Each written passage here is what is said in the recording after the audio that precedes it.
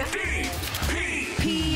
Steve Dangle Podcast with your hosts, Steve Dangle, Adam Wilde, and Jesse Blake. Let's go!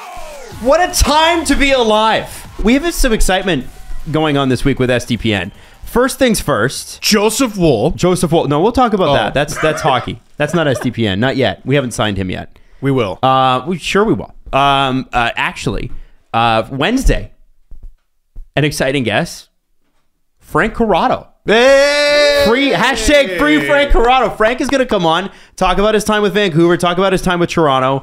There is a little competition. I'm going to put you and him in. We won't say what it... Well, should we say? Should we say what it is? No. Okay, we won't. But Steve and Frank are going to go head-to-head on something. It's going to be a lot of fun. They're going to race. They're going to race each other. Frank's not going to come in the studio. I like my chances. And Frank's going to tell us about playing hockey in Russia too, which is what he's with Riga right now. And it's so funny. It started from like a Twitter conversation. Him and Carlo Koliakova were going back and forth. It was like, oh, Frank Corrado's DMs are open. I'll shoot him a DM. And then I was like, hey man, I'm from the Steve Dangle Podcast and we were big free Frank Corrado people. And like, do you want to come on? And he's like, yeah.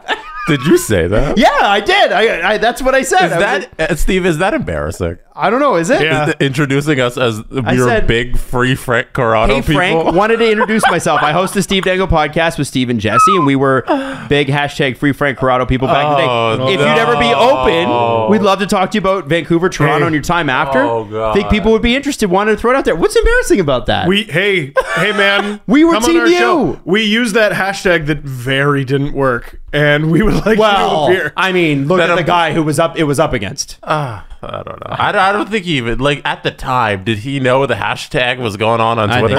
He knew. Yeah, he knew. Okay. He knew. Did he think it was cringe? Well, we'll find out. What, was he distracted by all the ice time? No, he was reading Twitter. We'll find out what Frank Corrado has to say about that. Also, the hockey guy is on in a few minutes here, about 20 minutes from right now. And why? Jesse, you have why? Because of the Canucks. That's why. They're bad. Who sent Travis Hamonic to Abbotsford 5 minutes ago as of this recording.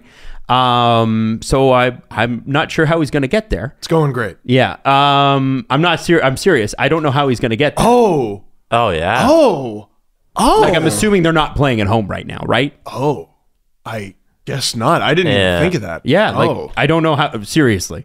And then the other thing is, and we could talk, maybe the hockey guy can tell us, right? Because the floods have been insane in BC. Jesse, you have some exciting news from the SDPN live stream channel on Twitch. What's going on? Yeah, twitch.tv/SDPN live. For about a month and a half now, I've been doing NHL 22 franchise mode sim as the Buffalo Sabres. So I've been playing as the Buffalo Sabres as the GM. I don't play the games. No playing. No playing No the games. interfering. And no interference. All I do is make trades, call up and down players, and I don't even shuffle the lineups because that's the coach's job. You're an executive. It's been a roller coaster of a ride, but the whole goal of the entire stream is to win the Stanley Cup through the sim. So on Friday's stream, it was the Eastern Conference Finals versus the Pittsburgh Penguins. The Pittsburgh Penguins, who are led by Nathan McKinnon in the game. Whoa. It is the Cole Harbor connection. No, you're skipping ahead. still playing? You're skipping ahead. What? Rounds 1 and 2 both went to Game 7 double OT. Yeah. Round 1, we blew And you watched it. Yeah, oh yeah. We do. We're not allowed. We don't watch games until the Stanley Cup Finals. Oh, okay. We do all event sims, so we see all the events that are happening in the game, and we do 2 minutes at a time. And so the time ticks down. We watch all the goals happen, and then so round 1, we're up 3-0. We blow a 3-0 lead. We go to Game 7, double OT. We score. We advance to the second round. Second round, we're up 2-0 in the series. We blow that. We're down 3-2. We win Game 6, 5-0. We win Game 7 in double OT. Josh Bailey pots one. Round 3, Pittsburgh Penguins led by Sidney Crosby on the second line, Nathan McKinnon, first line center, Cole Harbor connection. We knock them off. They were the best team in the NHL. 124 points they had. Oh, yeah. God. Crosby would, at that point, be in his 20th season, too. He was 37, I think. Yeah, he Sidney started Crosby. at 18. That's insane. It's insane. We knocked them off. They were the best team in the NHL, and we were the 8th seed. It was 1 versus 8. We did it. Our Buffalo Sabres, led by Timmy Stützle, We traded for him. We got Sandin on there. He finally showed up. He finally showed up. He was having a bad playoff. Andre Burakovsky right now is the front runner for the Conn Smythe. Easily. He's over a point a game. He's like 19 points in 17 games. He's been unbelievable for us. Luukkonen is our starting goalie, backed up by Shesterkin. Where our goalie tandem's unbelievable. Really? Yeah. We just I didn't know rocking. who your backup was. That's crazy. Oh yeah, we traded for him. Sandin has been out this entire playoff run, but he comes back for the Stanley Cup Finals, which we made. So on Wednesday is the biggest stream of our Twitch life history. Our Buffalo Sabres rebuild. We're in year 4, and we made the Stanley Cup Finals. So at 7 p.m. Eastern on Wednesday, leading into the Leafs game, we're going to run from 7 until puck drop. So 7 till around like 9:45, so everybody gets a chance to get over there. We're going to sim and watch the games for the Stanley Cup Finals. It's the Buffalo Sabres versus the Chicago Blackhawks. Come join us. It's always a good time. So hopefully we win this and we accomplish the goal of the entire stream. I cannot emphasize how bloody exciting these streams are. It's a good time. I listened to it on the way to the last show, and I got up to game 6, and I'm like, Jesse, I need to know what happens. And you're like, nope, you got to listen. So I listened to it. I listened to the stream. Wasn't even able to watch it on the way home. And when Josh Bailey scored, I was like, yeah! Like actually freaking out in my car. So that's amazing. It's captivating. 2 last things. I'm going to do some fun graphics for the Stanley Cup Finals on the stream. So you'll see a whole new package there. And if you've never watched, soundboard music, if you've never watched our streams, all the Twitch chat, they're called the Crab People. It's the inside joke from our Discord. I got my Crab People sweater on right now. And if the Buffalo Sabres are franchise mode rebuild, all of the people in the chat, they're my AGMs. I'm the GM. They're my AG. They help me out with all the moves. If the Buffalo Sabres win the Stanley Cup, I'm going to buy a Buffalo Sabres jersey, and on the back, I'm going to put Crab People. And then I'm going to hang it up in the Twitch stream. So hopefully we get 4 more wins here, and we get that Crab People Buffalo Sabres jersey. Love it. There you go. That's so great. Look at you. That's a good time. 8th seed only 4 years from now. That's where Buffalo could be. Yeah. How great. And who did you hire as your coach and promptly fire? So 3 streams ago, Jason Spezza was our big offseason acquisition in the coaching department. We hired Jason Spezza as our head coach because the game does a really cool thing where retired players are now eligible to be coaches. It's a great idea. Great job, EA, on that part. But Jason Spezza was our head coach for half a season, and we had to fire him because our team stunk. So who did you hire?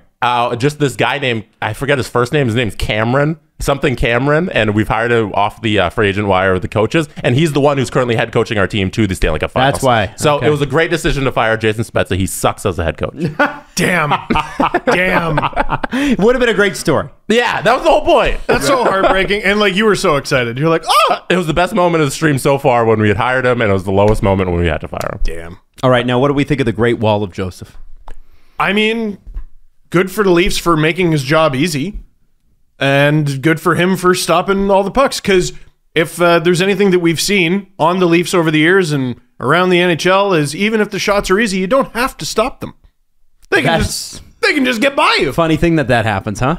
So he stopped him, and like especially as the third period goes on, because the Leafs were winning that thing like what 2 minutes 20 seconds into the game, and as a goalie, you got to be thinking 2 things: 1, great, and 2, oh shit. Because you got to be expecting those score effects to take over.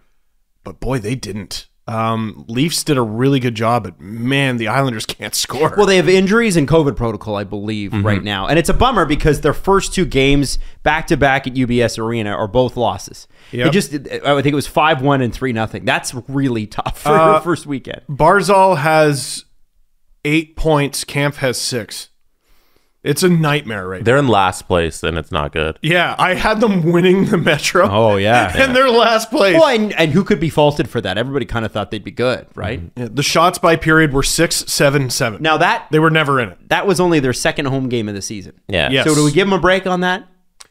I think we have to give them a break. It's tough when you got to start 13 games on the road. Like, that's not easy for any athlete.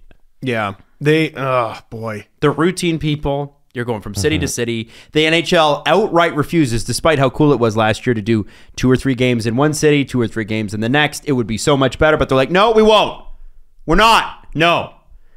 Don't understand why. Could be fun, especially if there's bad blood. It's like, Vancouver, Toronto, they hate each other. Nah, they won't. It's November. They won't see each other till April. Well, great. And their schedule is not going to get much easier because even though it's been 13 games on the road, they're actually really far behind in terms of games played. So they're going to get to make up a lot of those home games, but it's going to be kind of condensed. It was back-to-back. And it's like the league threw them a bone by giving them another team who was on a second half of a back-to-back. But, man, that team, they've been to the third round in each of the past 2 seasons, Game 7 against the Tampa Bay Lightning. That's true, what I just said. Also true, they've been shut out by Michael Hutchinson and Joseph Woll in back-to-back seasons against the Toronto Maple Leafs, and I don't get it. I don't get how a team that good can't score. I do not get it. They are a very good team. They are a very good team. Good for Woll. What a story. And I think it was kind of cool. I was watching his post game, and he was talking about the fact that, the guys were throwing down their bodies to get him the shutout, which I know meant a lot to him. You can tell. But at the same time, he's got this. He seemed pretty calm and cool, and I like his little moments of zen where he closes his eyes and then goes back to playing. His style after watching Jack Campbell for so many games in a row it's a little jarring because Jack is all over the place, and I find Woll to be a little bit more. I'm going to call it stagnant, but he doesn't dive around as much. Do you know what I mean? He's a lot more cookie cutter. Yes. Yeah. Yeah. And I'm still not sure if he's NHL ready or not. Like, from the games that we've seen him on, I'm like, I don't know if this guy can play in the NHL yet. I have no idea. It's 2-0. Yeah, but can he play in the NHL? Who knows? I don't really know. They played a great That's a good question. Game. Yeah, but he's exactly what I've been asking for, which is a third goalie who you don't have to risk losing to waivers every time you call him up or send him down. Yes. So hooray for that. I mean, because Mrazek, I believe, has returned to the ice. I don't know how close he is to playing. I would like to see Mrazek play some freaking games coming up. But in the event one of Campbell or Mrazek get hurt, which is just going to happen, doesn't matter what their injury history is, you need a guy. You need a guy who, I mean, I'm pretty confident Michael Hutchinson would get claimed at this point in the season.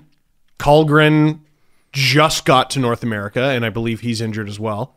So they need to be able to depend on Joseph Woll a bit. Early returns are adequate. They can depend on Joseph Woll a bit. Your third goalie isn't going to be a Vezina candidate. It's like, are you going to cost us the game? Has he jumped ahead of Michael Hutchinson in the goaltender's depth chart? Yes. Yes, with an asterisk. Yes, because of circumstance, and it's decent enough where it's kind of even, and you get the bump because of waivers. Okay, Michael Hutchinson put himself in a position where it was worth taking a look at the mystery box. Good point. Yes. Now, what did you see from Mitch Marner yesterday specifically? Damn, tap dancing. I saw Mitch Marner is what I saw. I saw the Mitch Marner we asked for, not just the Mitch Marner we expected.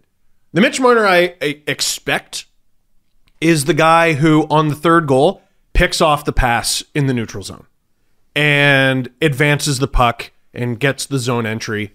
That's all the Mitch Marner I expect. The Mitch Marner I don't expect, but I'm begging for, is the Mitch who attacks the net and shovels a dirty one in. Yep. Oh, be still my beating heart. Attacks the net. That's the key. Yeah. Who's the one who threw him the pass? Bunting. Yeah, it was a great pass by Bunting. Pass. Bunting looks really good up there. And I don't want to say that Nick Ritchie's role in this team is it's slowly fading away. A big bad hit last night. Big hit and set up the Kasha goal. Yeah, he looks good lower in the lineup. And you know what? Good. Listen, all I want is for him to contribute. Yes. And he hasn't. Right? So Luke, I was so happy for him. And then Luke Fox tweets that's Nick Ritchie's first even strength point as a Leaf. And I'm like, holy shit, it's game 20. Yeah. Really? But whatever. He got it. We know he hasn't been in the right spot, and now he is. I just want to have a quick just a moment of silence for Michael Bunting, whose season is about to go downhill very fast. Why? He drew 2 penalties last night, and now he leads the league in penalties drawn. No, you're not going to do this. That's it. No. That's it. No. Over under for Michael Bunting penalties drawn by New Year's Day, between now and New Year's Day, is 1.5. The big problem is you're talking about it. If you hadn't said anything, they said it on the broadcast. No. Cat's out of the bag. He's never getting a call again. Zero. He will never draw a penalty ever again. He's fucked. Yeah. I can't wait for him to get suspended. He had a good run. Steve, you owe... November 21st. He had a great run. Steve, you owe the Leafs an apology. Why? Because you told me something on Friday about this team that didn't come to fruition. It's true. Because it always seems to happen this way. You said the Leafs are going to lose this game because the Leafs always seem to lose this game. And Am I wrong? And you are correct about that. Her sister was a witch. She was the Wicked Witch of the West. You're going to look at me and you're going to tell me that I'm wrong? I don't know why we would. I don't know. I don't know either. They lose games on the second half of a back-to-back, Jesse. You put out the narrative there. It's the second night at UBS. The Islanders don't have a win yet. The Leafs are in town. Second night of a back-to-back. They lose to the Penguins. They're going down this game. And we always remember the moments when they fail. Mm-hmm. And we never give them credit for the moments where it didn't happen, where they did the right thing and they got it done. So I think like this Leafs team, they are on a torrid pace because I believe they just matched they're 3 points behind where last year's team was in these standings at this point last year. They're 3 points back, but they're only 3 points back despite the terrible start. Yeah, this team is a really good team. The last 15 games of this season, and they've delivered in moments like this where they should deliver. And I think we need to give some credit there because going into this, you said it, they're going to lose this game, and you were going to head on that LFR and yell at them. Oh, and it didn't happen. I was ready. No, really their only boogeyman so far this season appears to be the Pittsburgh Penguins for some reason. But other than that, yeah, they've shown up in these moments. It's great. They're blocking lots more shots. Like that wasn't just a Joseph Woll thing. They appear to be having fun playing hockey, which they weren't at the beginning of the season. They can play a tight defensive game. Now, I can't help but be negative with them because I was there shouldn't be anything negative with this team. Let me explain. Marner scored 3 goals. Let me They're explain. A great team now. Here's my thoughts. I watch how they play against the Islanders, and they clamp them down. Yeah, and it makes me I know what they're capable of. I know they're a great team. The Leafs are a great team. But it makes it frustrating when they don't play that way. Okay, but... You know what I mean? But they are. But the Islanders can't score right now, too. Remember that. That's negative. What? They can't. What? I mean, no, they can't score because of the Leafs. Right, Jesse? Tell them. That's why. I don't know if that's the point I was making. I think it was. Tell them. Is that I want you to give credit to a team you don't give credit to very often. Adam, why won't you give them credit? Hey, man, I'm giving them credit. People say I'm too hard on the Leafs. What if the Islanders can't score because they're in the same conference as the Leafs? You ever think of that? Jesse, tell them. Jesse, tell them. All right. We got to bring the hockey guy on. And just so you know, I want to read this tweet out before we get into this. Apparently, and this is kind of scary, Elliot Friedman mentioned that this is insane, that there are people aligning themselves in the Canucks front office right now with who they think is going to be around and who they think is not. So it's like an episode of Survivor. Literally, they're going, I'm this guy's person because I think this guy won't get fired. Literally, that's what's happening right now. I'm just imagining poor Jim Benning in a room alone. One is the loneliest number. Poor Jim. Let's bring on the hockey guy. Balls. Are you taking care of them? You know what they say in basketball? Take care of the ball. Football, they think they say that too. Jesse's laughing in the corner. But what is true for football is true for life. Take care of your balls with Manscaped. Lawnmower 4.0. It's got us buzzing. Literally. And here's the thing. It's waterproof. It's accident proof. It's got a little flashlight on it because, when you're in the shower and you're doing this, you gotta know what you're looking at. Helps prevent the accidents. You know what I'm saying? And the thing is, what's so great about the package that you can get, and again, we've got a little special offer at the end of this ad, is you get the lawnmower, the weed whacker ear and nose trimmer, and of course 2 free gifts with the package. And the thing is, you might not think that you need the nose and ear trimmer. Well, you may not need it yet, but as a man in his 30s, he's got a lot of hair, I'll tell you, surprises you where you find it later on in life. And this is where the deal part comes in that I promised you. Get 20% off and free shipping. Use the promo code DANGLE at manscaped.com. That's 20% off, free shipping, manscaped.com. Use the promo code DANGLE. Do not take care of your balls, okay? It's important that you get them clean. It's important that you use the right tools for the job. Manscaped are those tools. Go to manscaped.com. Use that promo code DANGLE. You know why. Sleep is important in your life, in your world. You need sleep. And you know what's interesting is sleep does a whole bunch of things for you, like enhancing your mood and helping you organize your thoughts and helping things that seem very anxiety-inducing before you go to bed seem not so bad when you wake up in the morning. That's after a good sleep, though. And Helix wants to help you with that, because here's the thing. You need a mattress that fits the way you sleep. Now, you take this quiz, and let me pull this up here because I've got the notes in front of me. Takes like, 2 minutes. I got mine. It's king size, beautiful. And it gave me the opportunity to kind of show how I sleep and how my partner sleeps. And it asks you what side you sleep on. Do you sleep on your face? I actually am one of those people that sleep on my face. I got a lot of back problems because of it. Helix helped with that, and obviously with my overall sleep. It helps me organize myself and get myself together and make sure that my long days, which start at 4 a.m. and usually don't end until like 10 p.m., 11 p.m., kind of helps me get through them and make sure I've got enough energy for them and have enough energy to match Steve Dangle. It's a lot more than you think. I'm not going to lie. So here's the deal, and it's an actual deal, by the way. Helix is offering you $200 off all mattresses, just on your order, 2 free pillows, and this is the best part, you just go to helixsleep.com/STP. So get $200 off your mattress, 2 free pillows, helixsleep.com/STP. Make sure you take that quiz. It is so worth it. Get the sleep you deserve. Bringing on the hockey guy. Shannon, welcome back. Shannon, man, like this has been a let's season. start with BC. It's been a season, but let's talk about BC for a minute. For anybody that doesn't know, the rain, and I think what was there one day where there was 200 millimeters of rain in like 3 or 4 hours. It was bad. Have you been affected by that? What have you seen? Just wanted to get a sense of how things are out there right now. Well, the part of Abbotsford that I'm in, we didn't. Well, I can't say we didn't. There's lakes all over. There's like little like city lakes. The one that's not too far from our place did overflow. So our neighbors across the street, there were some that got flooded out. They've had restoration vans coming in to fix them up. Our side, we were okay. So we were like really close.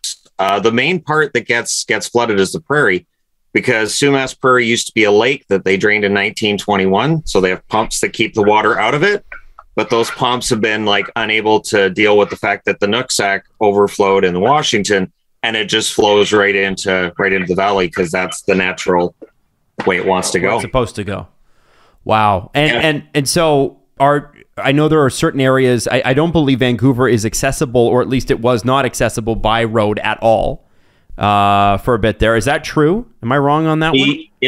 If you're like from Abbotsford to Vancouver, there's still the ability to drive. But if you're going from Abbotsford and trying to go east, it's kind of a hassle. Even now, there's a couple of roads that are open here and there, but if I wanted to go to Hope, which normally would be an hour-long drive, it's a lot longer than that right now. And there's roads that are just completely washed out. Like Coquihalla is completely destroyed in portions. So it's going to take a long time for them to fix that. Wow. Well, we're glad you're okay, and thankful for your continuing coverage as you burn your way through the NHL season that we've seen so far. It's crazy. It's been hectic, yeah. Yeah. Well, I don't know. Just when are you going to start making more content, man? You don't make enough. What are you laughing at? You must be tired at this point. Yeah. Oh, yesterday hockey started at 2 o'clock and it went till 10 o'clock. The day before that, it started at 2 o'clock. It went till like 10, but then I've got to do the power rankings on Saturday night. So from when hockey started until I was done making videos, it was probably about 12 hours. Oh. So, and then you're too wired. You can't just go to sleep after all that. So my wife's asleep and I'm still wide awake. So that's, yeah, the weekends can be brutal, because I make sure I watch as much of every game as I can. It started as a coping mechanism like 15 years ago, because the Canucks were bad. And so I was like, all right, I'm going to watch all this hockey and I'm going to feel better about things, because there's going to be somebody more miserable than we are. And sometimes there is and sometimes there's not. Yeah. Well, yeah. I mean, if that was your coping mechanism 15 years ago, you must be feeling real nostalgic these days, because, wow. It's bad. Like it's bad too that during last night's game against Chicago, I was having PTSD flashbacks to back in the 80s. I would listen to the radio. I'd listen to Jim Robson and Tom Larscheid.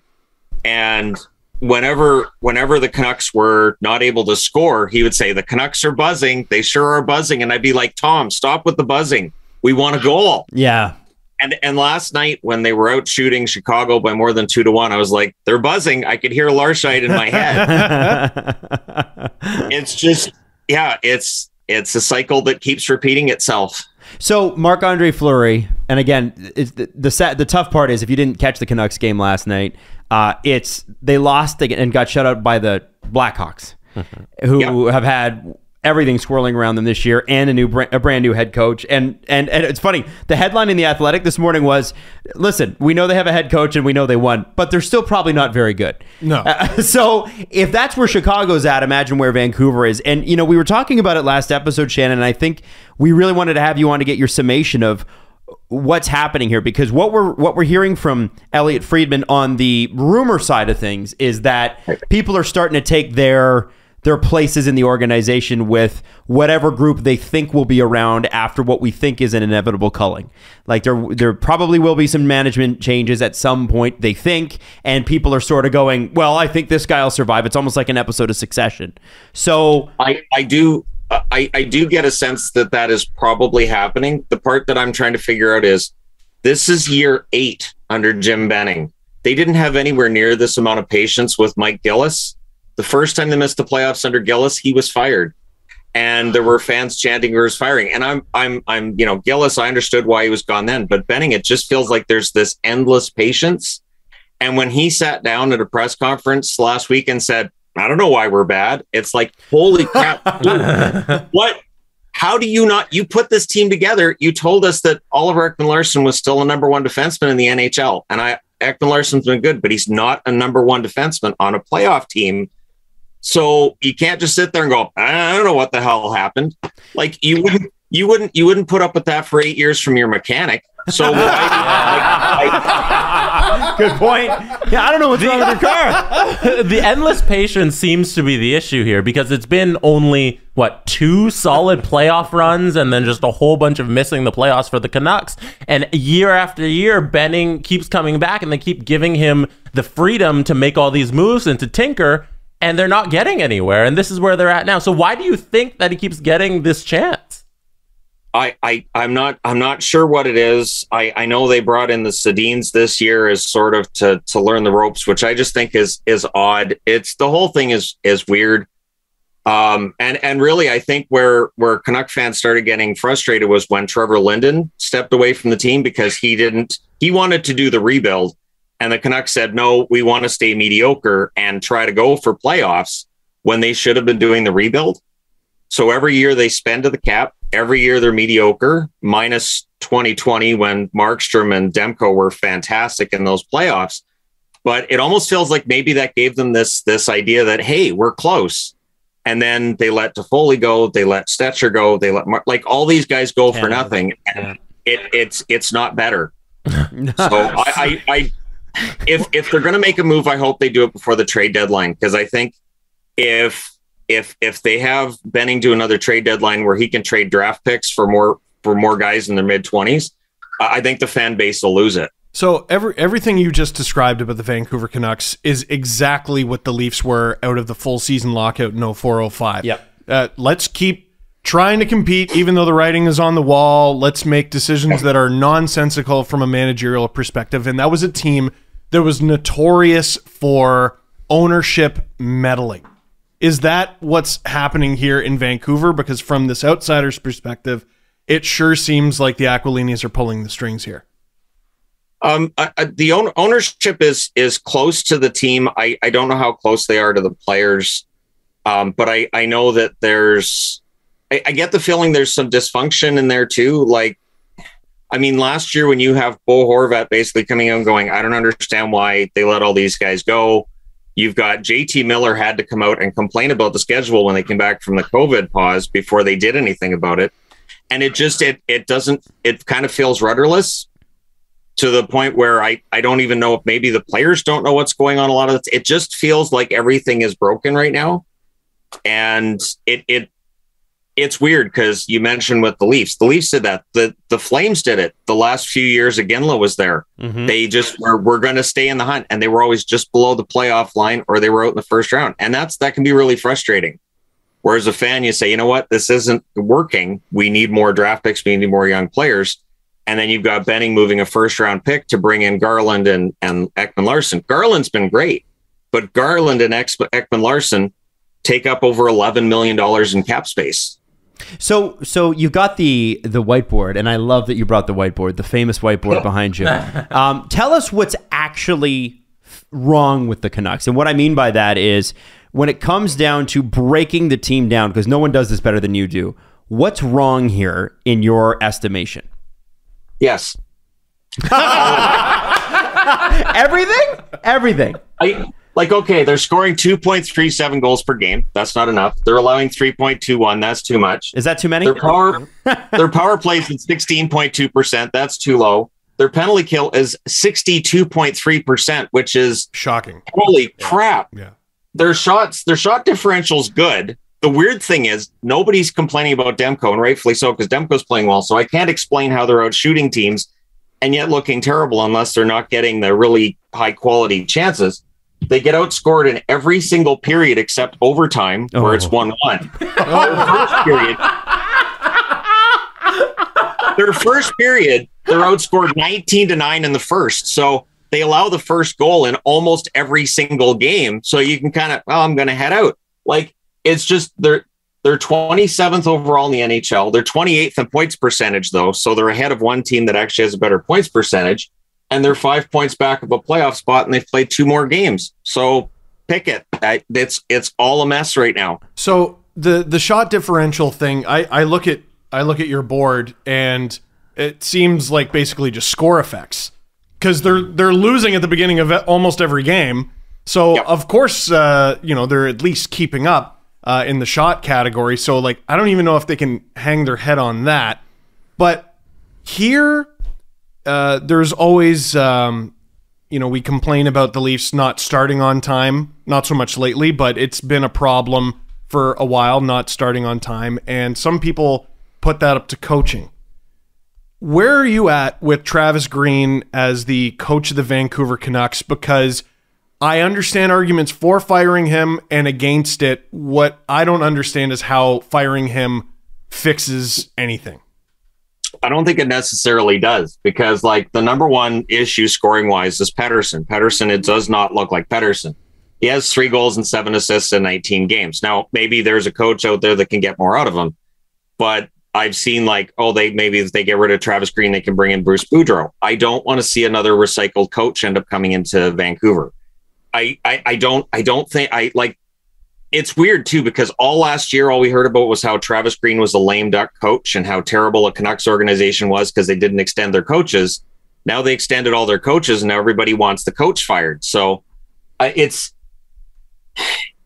really think that what the Canucks have, there's systemic problems. I think the special teams coach should probably be one that's under fire when your power play and your penalty kill both look terrible, especially when the team doesn't score enough 5-on-5. Them allowing the first goal every game tells me Travis Green should be on the hot seat. Mm-hmm.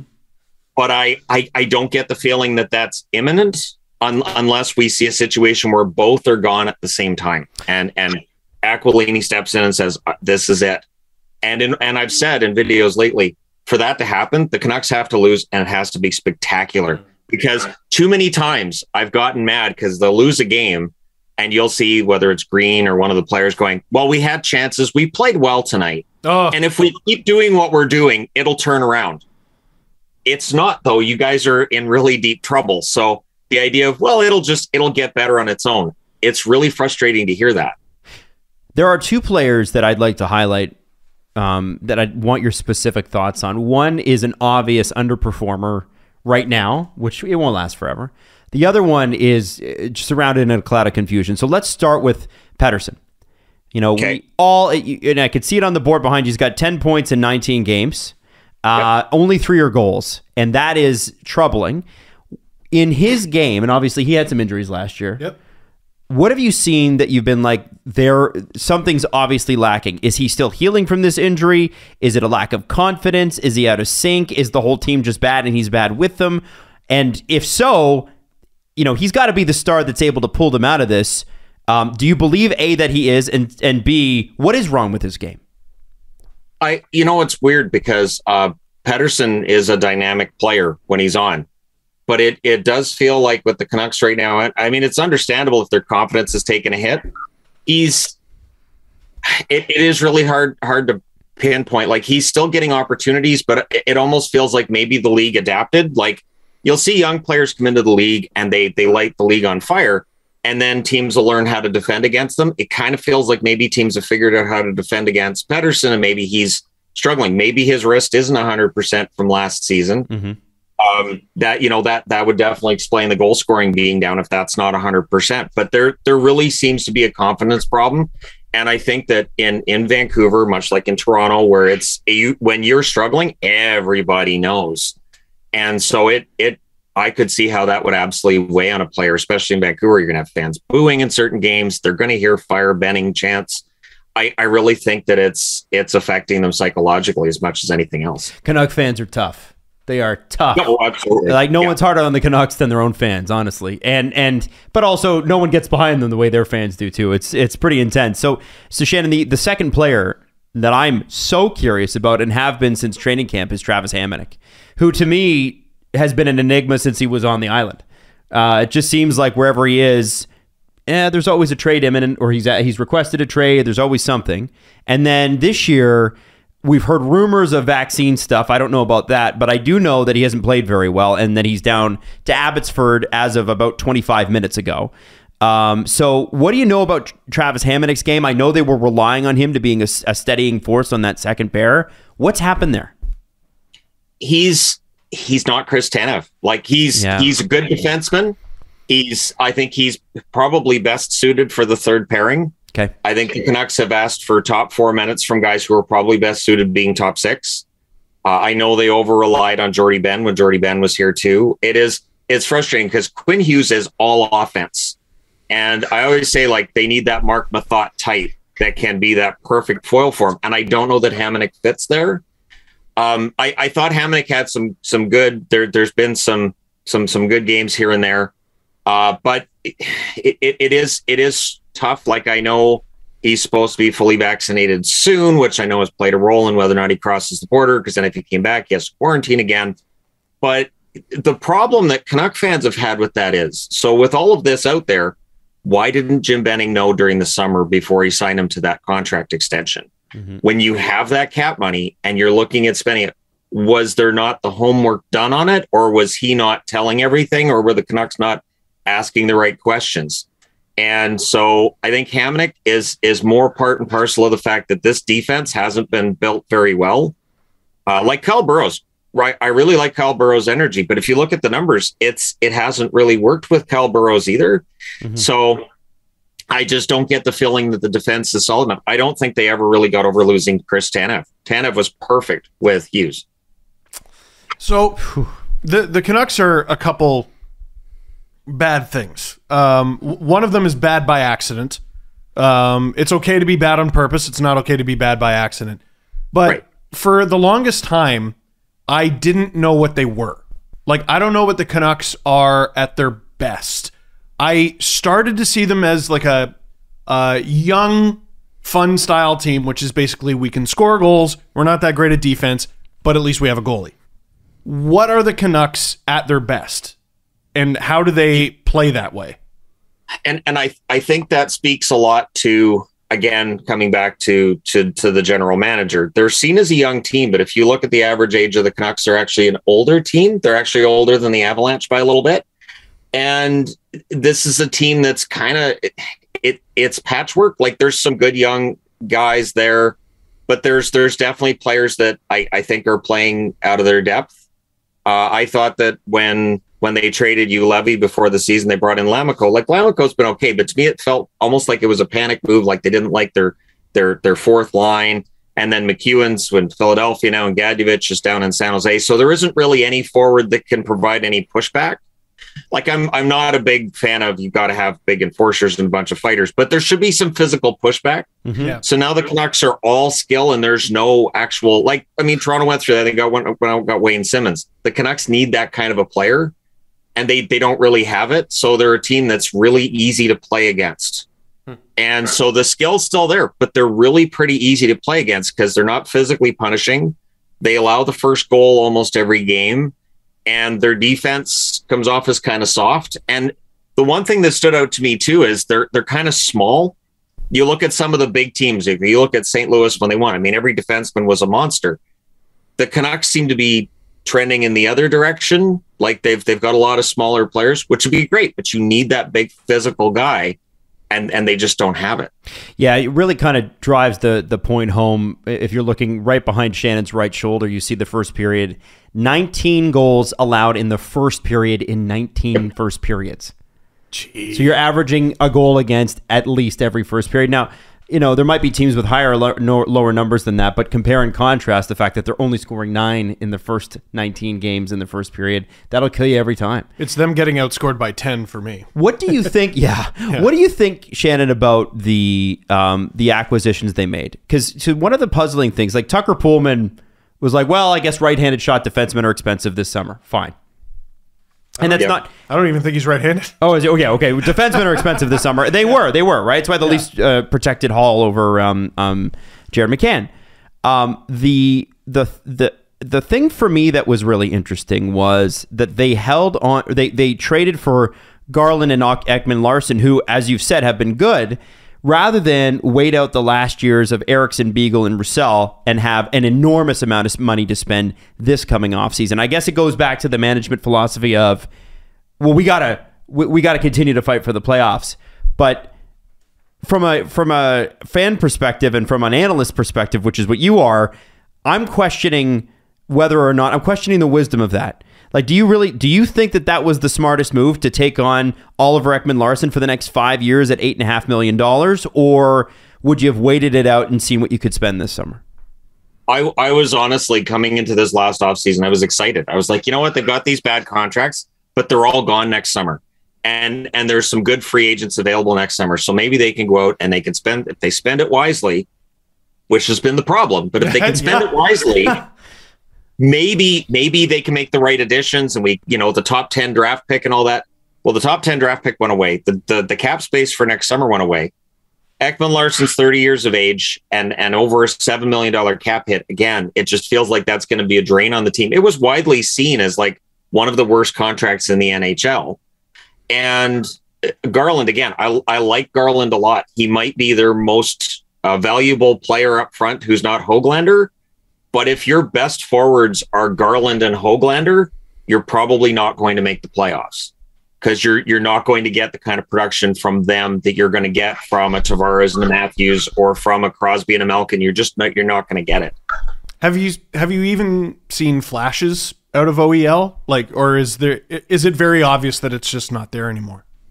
He's steady. He's steady a lot defensively, but the offensive side of his game has slipped. Like, he has 2 goals and 2 assists right now, and that's about right. So that'd be, on pace for about 16, 17 points this year. But again, for over $7 million, it's just, I would much rather that they had kept Edler for one more year at the $3.5 million LA's paying him, and then just wait until next summer. Edler, the offense is gone for Edler, but at $3.5 million for 1 year, I liked him more than Ekman-Larsson for a long time, still at $7 million plus. Ooh, he's on pace for 16 or 17 points. Yeah. Ooh. And it's 7 more years of this. Ooh. All right. Well, Is it 7? No. Till 26, 27. That's when the contract ends, I believe. Oh, 6? Don't worry 6 about it. years. Yeah. Oh. It's only 6 more years. Oh, only And- 6? Not my God. 7. Don't forget the no movement clause. Oh, yeah. Oh. He's here forever. By the way, I do want to say that the classic Canucks jersey that has come back looks spectacular on you. Those are they're so great, those jerseys. Yeah, they're nice. They're nice jerseys. I got Cliff running on this one because he was my favorite player growing up. Hell yeah. But I remember the way the Canucks treated him on the way out the door too, and I didn't like that. So Yeah. it's a tradition. Go ahead. Well, okay. As a Canucks fan, what would make you happy? Yeah, I want to know this. Direction. I would love if Aquilini, Benning, whoever comes out and says, you know what, this isn't working, and do what the Rangers did, where, sorry about this, but we need to fix this, and it's going to involve moving some guys. I'd like to see some kind of unity between the team and something happen that shows us there's a direction, because the idea of we're trying to make the playoffs. No, you are supposed to be building to a championship, not just trying to get into the playoffs that maybe you went around, probably not. Or you end up falling short.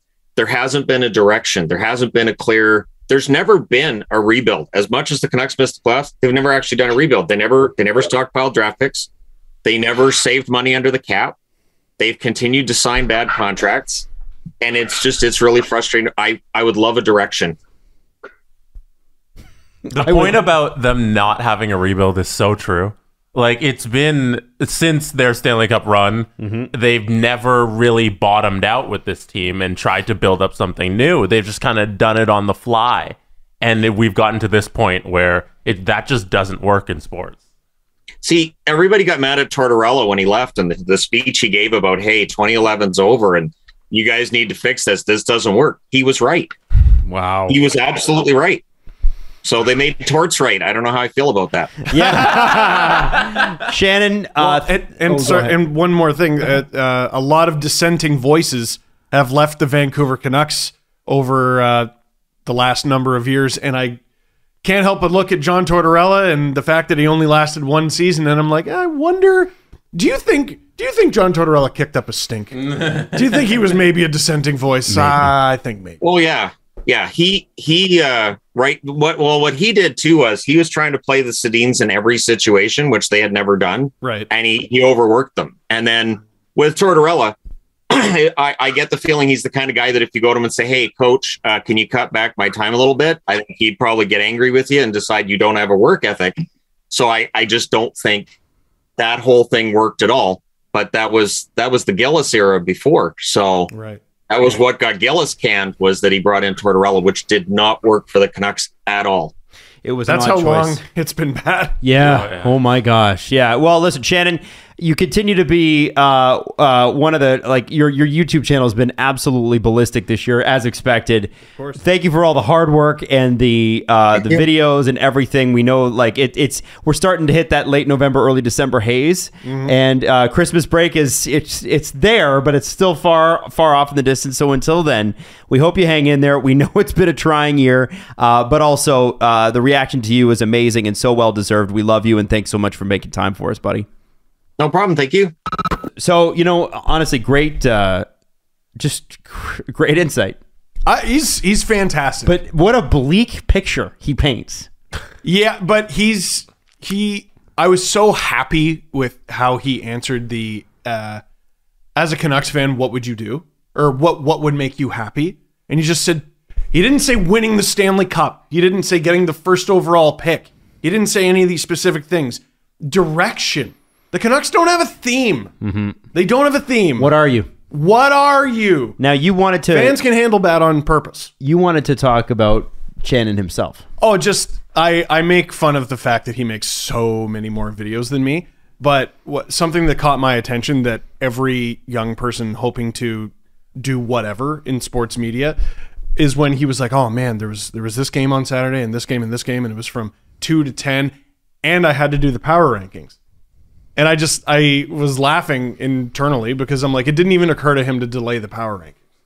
It didn't even occur to him like, maybe Saturday's not the day because it's a really busy game day. Maybe I should do it on another day. Nope. He's just... there's a lot of discussion about like hustle culture and everything. And I understand the toxicity of some of it, but this is a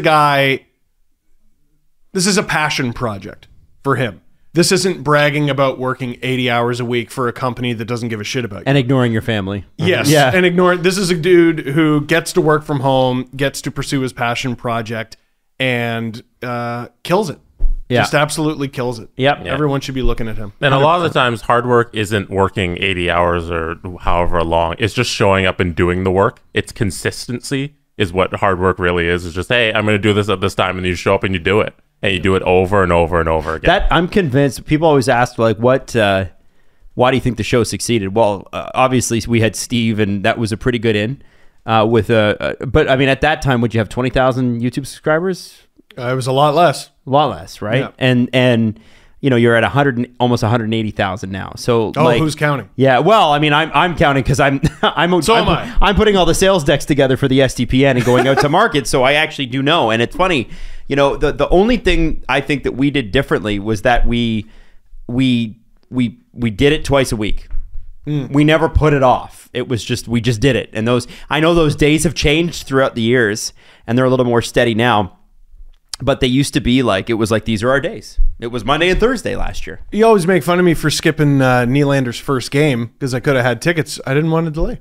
Didn't want to delay the podcast. I didn't want to delay. Okay, so let's talk about UBS Arena. Because the arena is brand new and fans are obviously thrilled. I got messages all weekend from Islanders fans. We have an intense Islanders following. And they were like, LOL, not tailgating, for sure, not tailgating. And everybody's, you know, honking their horns and having a good time. So I'm assuming that it's just continued on as it did at the Coliseum. I know Islanders fans were pretty pumped to be there. But the UBS Arena itself has got some new innovations. Ooh. Greg Wyshynski got in. They actually let Greg in an NHL building. Can you imagine? Stupid. And they let him be the guy to report on it. Dumb. I can't believe it. Good for him. So what's it here? Shout out his blog. It's Puck Daddy. No, it's ESPN.com, which is no big deal. Nah. Now it's UBS Arena at Belmont Park, so that's a big deal, right? Because you've got the baseball is right there as well, and there's a track. I think there's like a whole track there and that sort of thing as well. But that was the whole thing with the honking, is the horse track. Right. Now, obviously, there have been some really cool things. Lou Lamoriello actually helped design aspects of this thing. Now, I wanted to get into this. Quote, he was a driving force behind the Islanders' locker room that resembles that of their practice facility. He helped guide efforts on the team arena's ice quality and airflow. He also suggested improvements to the arena in the area designated for players, partners, and children. So he wanted to make it nicer for their kids. There will be 10 bars, including a 100-foot-long tailgate bar where fans can socialize. Oh, wow. Offside Tavern, an Islanders-centric bar in Manhattan that shuttered due to the COVID pandemic, is being resurrected as one of the bars at UBS. Oh, cool. Which I think is kind of neat, right? One of the things, though, that I think you'll find very, very interesting, and I absolutely love this because it just reminds me of Lou Lamoriello in Toronto. So let me read you this. There's in the locker room, there's an actual trapdoor and dungeon. No. For if you don't shave. No. So, player-themed drinks, which were a thing at the previous arena, are no longer. So there was the instantly memorable Josh Ho Tang. They used to have that. No. Yeah. That's not a thing anymore? At the new Offside Tavern, he has, they basically, Lou Lamoriello has said, absolutely not. There will be no player-centric drinks. It's only team beverages. Like Lou Lamoriello, I get it. with all that he has to do, is looking at the menu names of all the items at UBS Arena and saying, nope. Make it about the team, make it about the team, make it about the team. Well, the Leafs kept doing that, like, player name-based things, and they kept having to change it because people got traded and or fired. There's Berkey's Doghouse And they had to change the whole thing because they fired him. One of the worst ones was Loop's troops. When Joffrey Lupul just went away. And they had to No. And then it was Leafs troops. No, but it was originally Luke's troops. Yeah, Luke Shen. Shen. It was Luke Shen. Then it was Loop's troops. Then it was Loop. And then they we've run out of L players, so they just made it Leafs troops. Remember when Cody Franzen came out and did Loop's troops? No. We were at the game. Man, I was there where Christian Hansen came out and was like one of the Leafs alumni. I'm like, Oh, do you remember? I do remember this, and also, Christian Hansen. Like, dude, they bring out Wendell Clark and like Kiprios is at very least like a TV personality still, but they're all right. Veteran of 25 games with your Toronto Maple Leafs, Christian Hansen, and everyone's just like, oh, that's cool. That shouldn't be the reaction from the crowd. They also have a nice little touch. This is for the fans, because the Islanders are different in the fact that their fan groups have names, like a European team, like a European soccer team would have. And so they've got the insignia of all the fan groups in one part of the arena, like in front of everybody, which I think is kind of cool. And there's got to be like 20 of them, which is amazing. Obviously they've got the Islander sandwich, which Sean McKenzie took a big bite of, and it's orange and blue. It looks good. It does look good. Well, it's fried chicken. Come on. How can it not be? Yeah, that's true. The restrooms, according to Wyshynski, UBS Arena will have 68 guest-facing restrooms throughout the arena, 12 of which will accommodate families. UBS Arena will also have, quote, the largest number of women's restrooms in the NHL, according to the team, which is no doubt fantastic news for anybody who's ever gotten in line for one of those in the intermission. And that's true. Like, honestly, there's an argument to be made that there should almost be double one versus the other, because the difference in how you go, right? Like when you're at an arena, where's the lineup always snaking out of? It's always out of the women's room. That's at a hockey game. Yeah. One of the worst fan experiences I ever had was actually, this was a long time ago. It was Jake Shields versus George St. Pierre, UFC. You had to, in the time, you could go to the bathroom and then you might as well get back in the line for the next time you got to pee. Oh, it was brutal. I remember being at a Backstreet Boys and New Kids on the Block concert in Calgary, because they went on tour together, and we had, Virgin Radio had tickets, and we brought fans to it. And I went out to the concourse to go to the bathroom, and they hadn't even turned the men's room lights on. Really? Like, I peed in the dark. Actually, there was a concert my wife and I went to. I think it was Justin Timberlake, and the lineup for the women's room was so long. I went in the men's room, and she's like, "Just spot me." Why not? She came in because it was empty. It was just us two. So here's the other thing the Islanders did. I think you'll find this cool. You should read Wish's article, but they had employees participate in a coordinated flush around the building to ensure the pipes could handle the water flow. So they're like 3, 2, 1, everybody flush, and they flushed every toilet in the whole building to make sure. That is kind of fun. Yeah, that would be be a part of a coordinated flush. I think that would be a good time. How much was the wine? They were making a big deal that Sean McKenzie was drinking the wine. It was like $19. $25 for like a little thing of wine he's drinking with a straw. Oh, I didn't see that. Really expensive. Commemorative metal cups. I saw David Alter. That's probably why it was $25, because you get the cup with it. I assume so. Right? Like when you go to Rogers Center and you get the popcorn bowl with the Jays thing on it's plastic, it costs like $15 or whatever, and the regular bag is like 10. But you're like, at least I get this. Yeah. And I think lost in all this too, guys, and this is really important. Who did this arena? What do you mean? Construction workers. Company. Who did this arena? Not the government. Farmers. Not farmers. They don't get enough appreciation. Yep. No. I don't know. The Oakview Group. That would be the Lewicki brothers. They also did Seattle. They did these arenas together at the same time on opposite sides of the continent. So I find that fascinating, because they seem to be the group. I would keep my eyes on those guys, because this is a company now that has an extremely successful launch in Seattle to its name. And they now have UBS Arena, which from all reports is actually really a great fan experience. There are a lot of teams that need arenas in the next 10 years. And if you've got a company, like, think about it, you're a billionaire, you're going to go with the company with the recent track record of success, right? Of course. Like, look at Scotiabank Arena. People don't realize this. Within, like, it's already 20 something. It's already 20 years, 21, 22 years old. 1999, wasn't it? Yeah, so 22 years old. Yeah. What's the average lifespan of an arena? 30 years? Roughly. 90 if you're Rogers Center. And like Wiki obviously is connected to MLSE because he was the president and CEO at one point. But I think what I'm saying is I would look for that group to do a lot more building because they seem to be the ones who could get it done. How long did the Islanders sit and twist in the wind and try to get an arena done? And then all of a sudden they never got it done. And then Seattle took how many swings at the NHL? A lot. Swing and a miss, swing and a miss, swing and a miss. And then all of a sudden the Oakview group's in and they get it done. And you look at what happened to the Lewicki's, and people forget what happened in Los Angeles before the Lewicki's got there, and what happened in Toronto before the Lewicki's got there.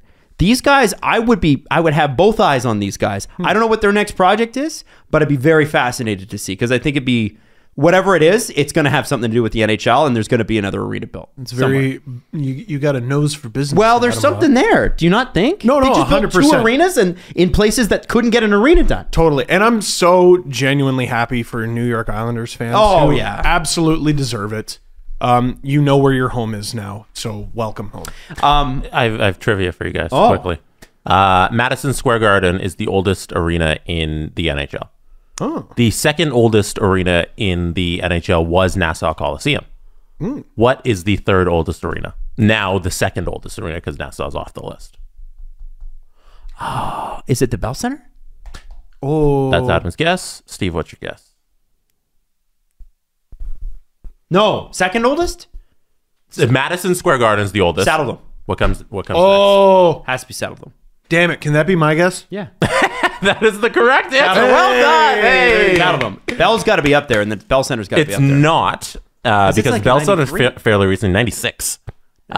It's Madison MSG, Saddledome, Honda Center, 93 for the Ducks, SAP Center, 93 for the Sharks, and then United Center, 94 with the Blackhawks, Enterprise Center, 94 with the Blues. I've never been to the United Center, but I would imagine that with, Wirtz Sr. in charge, that there were some corners cut in terms of fan experience on that one. So I would have loved... he was notoriously cheap. It wasn't made for TV. They didn't broadcast games. Nope, don't even put the cable cameras in. We don't care. No. Nobody gets an electrical outlet. I wonder how much retrofitting they had to do to get local games on TV there. Oh, yeah. Well, and it's funny because as you go down that list, it's some of the most unique TV viewing experiences. Like no arena in the NHL is lit the way the Ducks is, or the way the Sharks is. Also, and the Calgary Flames have this weird like video game angle. Yeah, they do. So do the Panthers.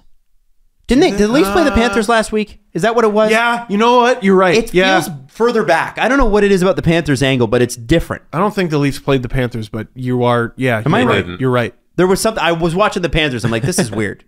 I can't. I watched so much hockey. I can't even remember what I watched. But it's just, yeah. I feel that. It's just. I feel that. At this point, honestly, I think what it is too. And I'll be honest, I'm not sure how, if you're a fan, I'm not sure how you're feeling about this, but only getting like a month and a half off between seasons, I'm definitely further on my burn curve than I normally would be. I feel that way. I think I'll be okay. Oh, be fine. We get to play in the candy store. This is what we do for a living? Come on. Yeah, no. This is great, but I'm just saying, you do burn a little bit. It's not that I'm losing interest. It's just some days you wake up and you're like, I don't even know what day it is anymore. I'm still adjusting to the new schedule of doing videos night of, because even though I'm not editing them, I am shooting them. Mm-hmm. It's not like I go to bed right away afterwards. You don't go from to Yeah. So I'm getting used to it. It's okay. But it's all about the hashtag content. Let's do the press conference. The Presser. SDP. The Steve Dangle Press Conference. If you don't mind, can we actually put a little addition onto our Riley Tuft conversation that we had last show?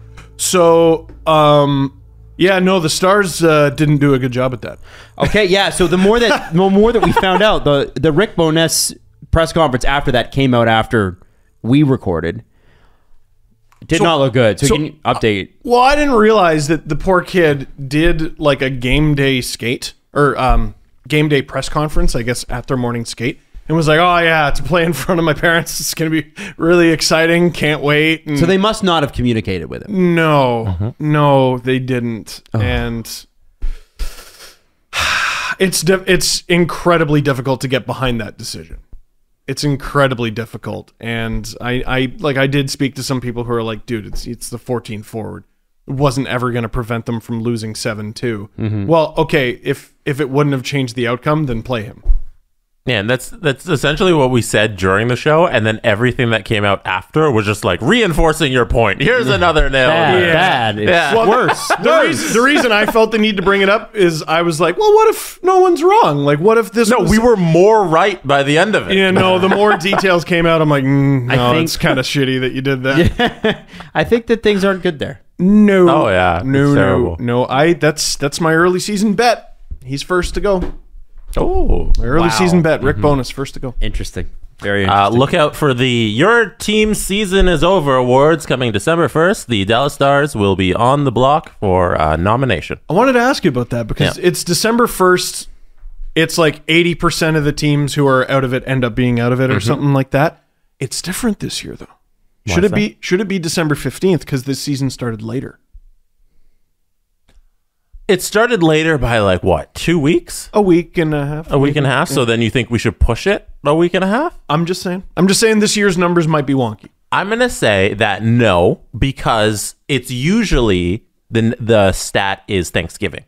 So American Thanksgiving. So I already gave it a week because American Thanksgiving is this Thursday. Then perfect. And then we're doing the awards December 1st. So I already gave it a little bit. So giving it a little bit more, I feel like is a little too late in the season. And you'll have so much content on SDPN that you won't have to be part of any uncomfortable conversations. And don't worry, we're going to be doing World Junior previews and Olympic previews. There's lots to do. Yeah. The second your uncle goes, what do you think about, before you get to the end of the sentence, you turn on the Chris Johnston Show, Agent Provocateur, Game Over, whatever you want. Let me explain Bitcoin. Yeah. Crypto, Grandpa. Adam Wild, this question comes from The Mothman on our Discord channel. All right. If you're not a part of our Discord, go to sdpn.ca, hit the link that says join our Discord. Does Adam know which Supreme Court justice played for the Pittsburgh Steelers? Oh, I don't. That's cool, though. Do you? No, but that seems like the sort of thing you would know just because you're a Steelers guy. Let's find out. No. That's the question. I don't know that. That's cool. Ruth Bader Ginsburg. Yeah, for sure. You don't have a guess? Antonin Scalia. So Byron White. Oh, that's cool. The name. He played for them when they were called the Pirates, because the football team was formerly the Pittsburgh Pirates. That's right. They were both teams were the Pirates because they said it made it less confusing. I know. It's like the CFL. And have you seen that? Have you seen the jerseys too? Like the old school Steelers jerseys. I have not. They look like a bumblebee. They literally and they put them on and they're trying to sell them.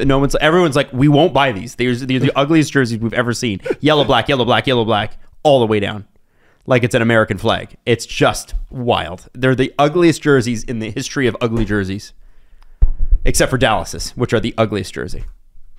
You mean the regular one? What's that? No, I'm talking about Dallas Stars. The Dallas Stars jerseys. No, I know. Ugly. But their neon one is somehow worse. Oh, yeah.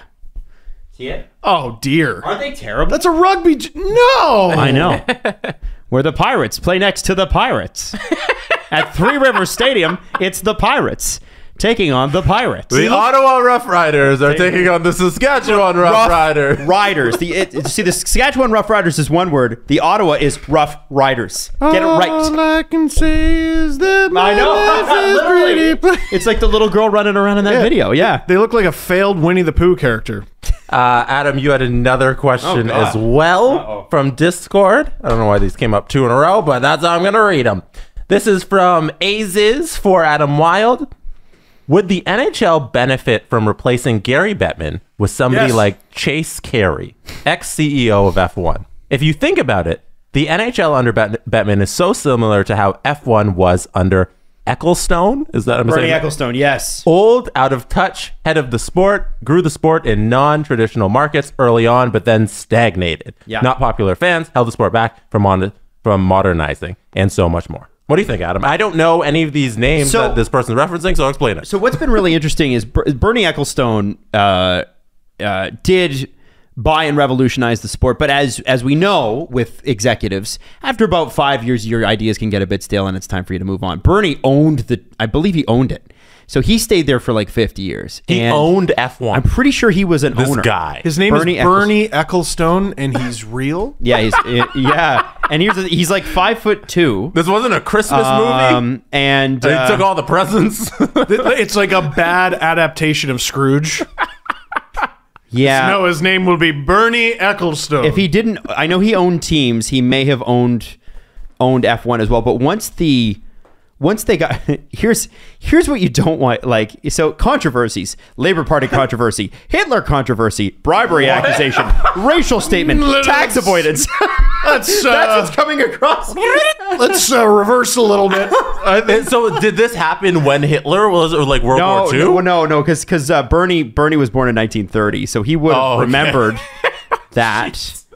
But yeah, like Bernie Ecclestone has a checkered past, to put it lightly. The new Adam Wilde game is how many degrees away from World War II is the conversation. Really, it's true. Well, but I'm just saying, I'm going through his controversies, and it's bad. And so Bernie Ecclestone was a regressive, when he bought the sport, or bought into the sport and became an executive, he was a maverick. But what happens is life passes you by. It's going to happen to every one of us. And yeah, Chase Carey, look at what's happened. 450,000 people showed up to a Formula One race in NASCAR country. In Texas. NASCAR is dying on the vine. Mm-hmm. There are still markets where it's viable, but NASCAR used to be king in North America. Mm-hmm. And then even the Pan Am and the Can-Am series and stuff like that, the NASCAR was it. When Richard Petty was the guy and Dale Earnhardt Sr. was the guy, when they were the people, that was the sport. My dad watched it all the time. Formula One was, it's that European flimsy car thing. We like to go in circles and with big stock cars. Yeah. And it played to the heritage of what North America was, which is these cars were guys that had, gearhead and, made them faster when, in the 1950s and stuff like that, and they'd been racing each other. That's the whole thing with NASCAR, right? I believe it was a bunch of guys in organized crime who were running alcohol, and they basically juiced up their cars, and they would race them to see which one of them were faster. Oh, wow. And then they bought the Danbury Trashers. And then they bought the Danbury Trashers. And they gave it to their son. That's how it all kind of started, right? So with Formula One, it was seen as like Euro, right? It seemed as like, it's too highfalutin for us. And in Austin, Texas, 450,000 people showed up. I was trying to go to the Miami race next June, and they released tickets in cohorts. And Natalie, my girlfriend, had the second cohort. She was registered for the second cohort. And they said, hey, in 24 hours, your tickets will be available. Make sure you're on your phone to buy them. And in 24 hours, she got an email saying, sorry, they're all gone. Wow. The first cohort bought every single seat possible. You can't buy them unless you buy them on the secondary market. So what Chase Carey's done is amazing, and I wish I knew a little bit more about it. But just to give you an idea, that F1 series is one of the most popular on Netflix. And you think about how big shows have to be on Netflix to be in that category. It's revolutionized the sport. It's what should have happened with All or Nothing, but the Leafs sort of got in the way. I'm not going to lie.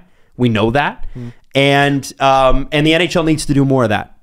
They need to, you cannot be gatekeepy about sports anymore. You got to let people in, because we don't have that separation that we used to have with our celebrities and our sports heroes does not exist anymore. No. Elliot did report that there's a dozen or so teams that are interested, including the Montreal Canadiens. Well, I thought All or Nothing was very, very well done, but hearing what was redacted from it by the Toronto Maple Leafs through the Vine, and that's not from Amazon.